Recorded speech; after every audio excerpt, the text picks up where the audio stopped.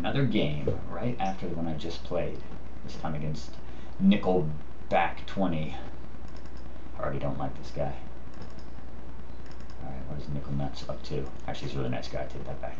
Despite his name. Alright, I'm with Sliver Queen, the new Queen deck again, and he is with my long-term nemesis, Thada Adele. I'm just going to cover her up because I hate her so much. I have a very solid hand here, given that it's got a Sylvan Library. And here we go. Fortunately, I'm going first. Going first here. That guy in the green llama? I'm going to try. With all of your army? Mm-hmm. Like surrounding him? That's exactly right. With my entire army. You'll see, okay?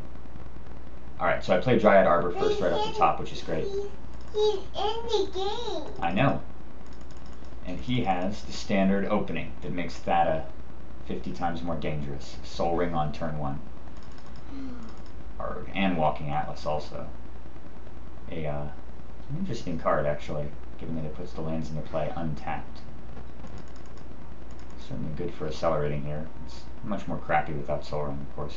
I draw this. Hugely clutch. My plan at the moment, of course, is to just deploy Sylvan on turn 2 and then hope to top deck a fetch land or a blue mana source to ban Charm with that. But Hierarch makes that guaranteed. I could definitely go in with the Sylvan plan. I know. Hang on just a sec, okay? So I played the Hierarch. I could have gone in for 2 there, but no reason. There's Thada, my nemesis. Right on, and of course I have no blockers for it despite playing a creature deck. Right in schedule I draw blue mana. But, got it covered. Actually, blue mana is really nice because of Brainstorm. Blam. Gone from game. Suddenly looking extremely solid. Island. Untapped. Island. Bribery. Suddenly not looking so solid. And here I'm thinking, oh my god, he's going to get Terastodon. At the very least he's getting Terastodon. At the very best, he's getting, I don't know, Sphinx or something. Consecrated Sphinx would be a nightmare too. At least I have Imperial Seal, although I don't have any black mana. So my plan here is to brainstorm. If I see black mana, then I'll put Imperial Seal back and go with another plan. And there's black mana, but there's Cradle and Hermit too. He's got all these enchantments in play, and I have Aura Shards. So I really wish I could see what he briberies first, but ultimately I decided that I don't have time to make Imperial Seal do its thing.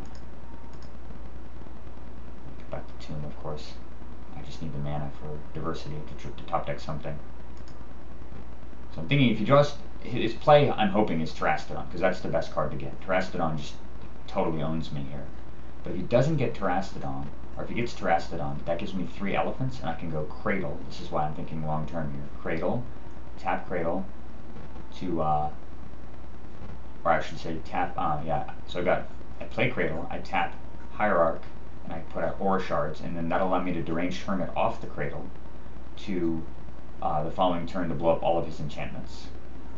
And then I only have to contend with the Terastodon itself, which is not that big of a deal if you've got millions of blockers for it. And he gets Serra Ascendant after all that worry. Serra Ascendant.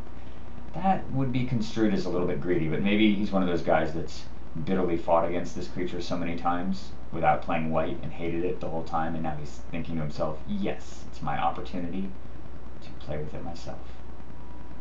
Here's a hint though, if you're casting Bribery and your opponent has 6 and 9 and 8 casting cost guys in their deck that win the game straight up, it's probably better to play those than a 1-1. Just saying.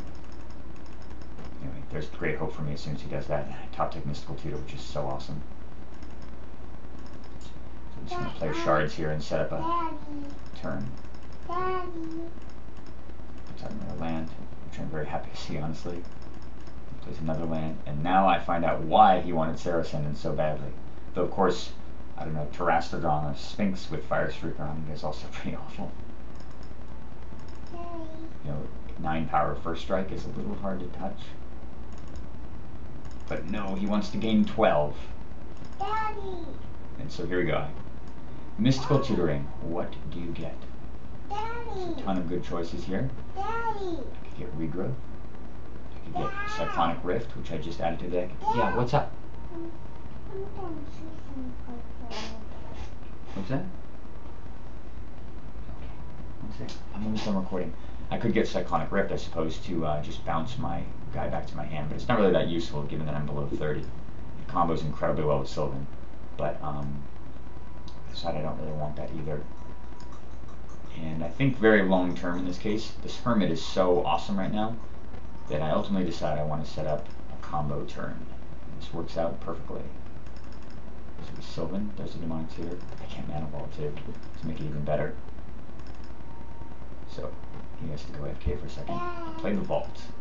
Tap. So I got 2 green. Hang on a second. There's 5.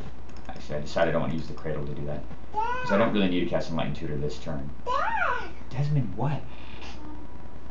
Maybe after you're done with the game, maybe you could give me some color. Okay, I can. That's fine. So there's the Hermit. Crush. Eats his whole board. Well, 3 of his guys at least. Now I just have the 6/6 to contend with. Demonic Tutor. 6 mana in my pool. 1 remaining. What could be good there? That's right. Karn Liberated. That, my friends, is how you swing a game of Magic in 1 turn. Holy cow. And I've got Enlightened Tutor for opposition in case he, and I'm positive he doesn't have a counter, so unless he top decks 1, I mean, it doesn't really matter, but I can eat it out of his hand too. So I can Enlightened Tutor for opposition, lock the game up. But he knows it's over. There's no point in continuing.